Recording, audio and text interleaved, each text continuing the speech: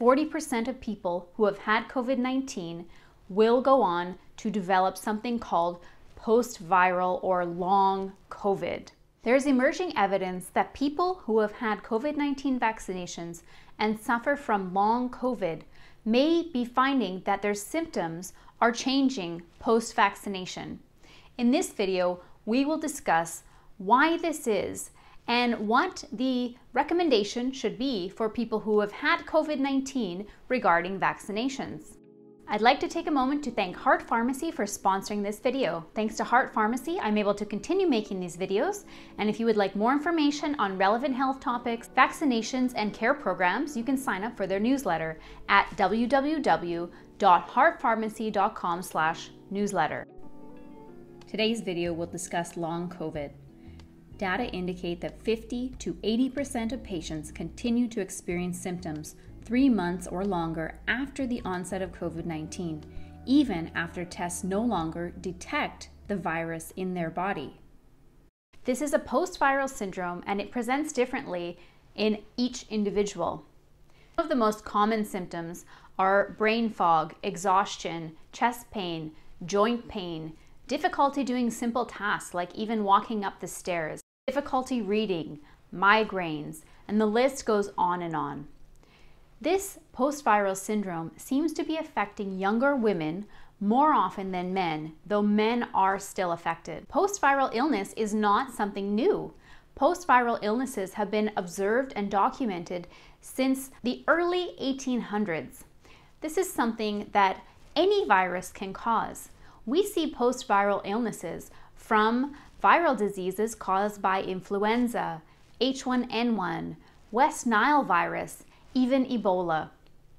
Amy Pearl is a microbiologist and she has said that if COVID-19 did not present with any kind of post-viral syndrome, it would be the first virus that didn't. We know that COVID-19 can affect every system in the body.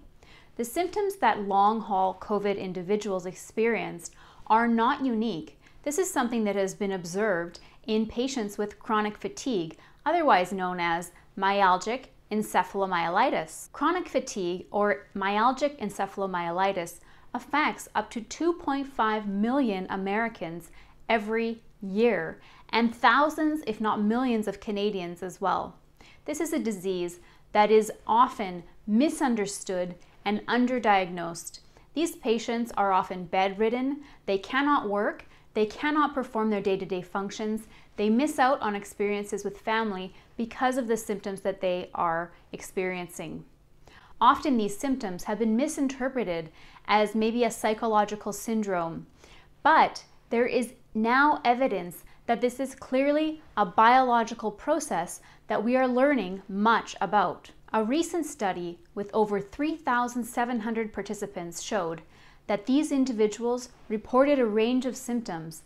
These symptoms involved over 10 systems in the body, and 90% of people experiencing long COVID who participated in this study were not ever hospitalized, and many of them reported very mild COVID-19 illness. The majority of these individuals were women. So why do people develop long COVID? There's a few different explanations. One of them is that there may be a viral reservoir in the body.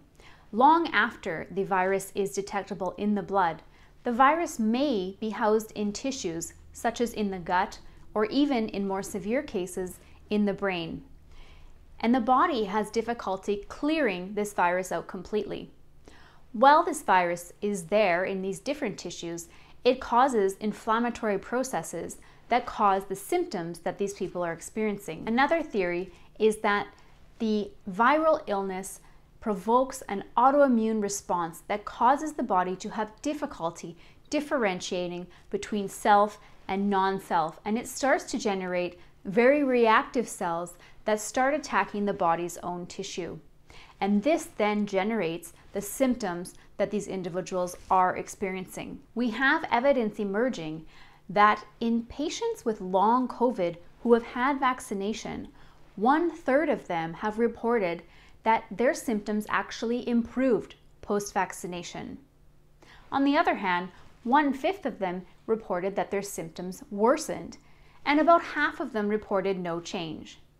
So how could this be explained? Well, scientists say that it is surprising that people are experiencing an improvement after vaccination. This was not something that was expected. But there are some theories as to why.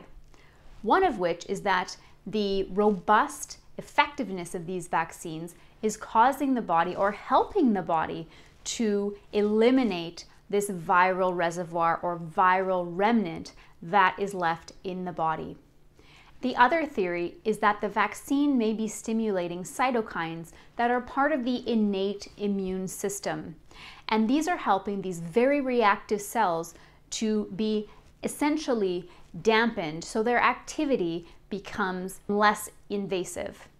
This is all developing very rapidly, but it is very interesting, and it does help to explain why some people are seeing an improvement. Essentially, the vaccine may be helping the immune system to clear out what is left of the virus, even if it's undetectable in the blood, and also to help reduce these very reactive immune cells, dampen their activity, and cause them not to keep attacking their own cells. So what about 1/5 of people who are reporting that their symptoms actually do get worse?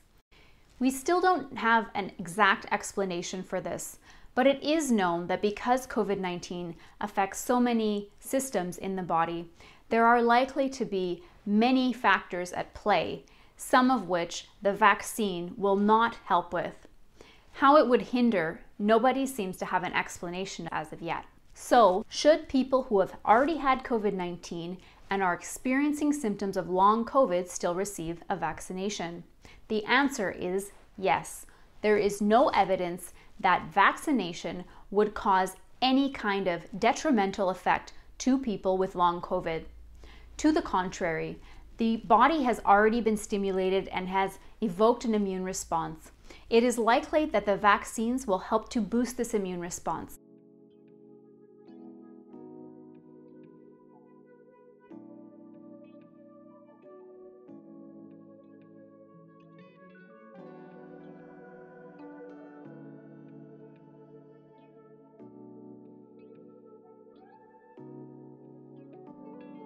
The story of long COVID continues.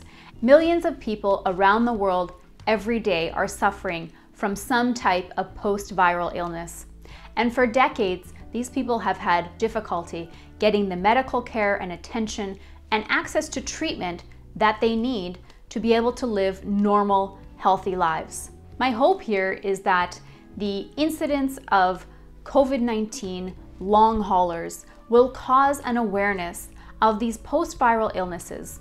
We will become more cognizant of the fact that post-viral illnesses affect millions of people every day.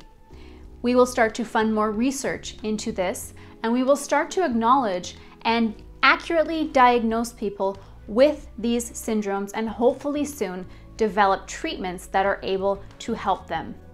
Thank you so much for watching. I appreciate your time. If you're finding value in these videos, don't forget to subscribe and press the bell icon because that will notify you of future videos. Thank you so much for joining me. Take care and stay healthy. Bye-bye.